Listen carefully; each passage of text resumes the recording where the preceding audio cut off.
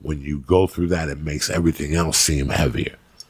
And it's so weird that I lost my mom at 16, and I see people who lost their jobs, who lost their moms now, and I still get fucking emotional when they tell me that they lost their moms. It still bothers me to an extent that, Jesus Christ, that happened to me so long ago, and I still feel so much pain.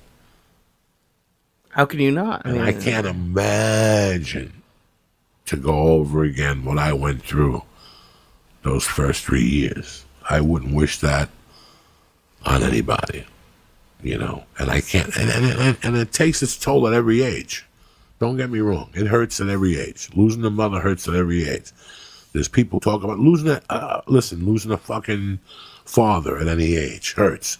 I shouldn't just focus on the mothers. Losing friends, losing anybody. Losing a friend. You know, it affected me. Ralphie May's death has affected me till this day, guys. Like, when I was a kid, Anthony Balzano's death affected me. And then my mother's death affected me. My father's death affected me. My Dominic Special's death affected me for a while. That destroyed me at that age. And then I lived a few years, and you meet more people you lose along the way. And then, you know, I lost Marilyn. That was devastating. That was 11 years ago. And then Ralphie made me make a change.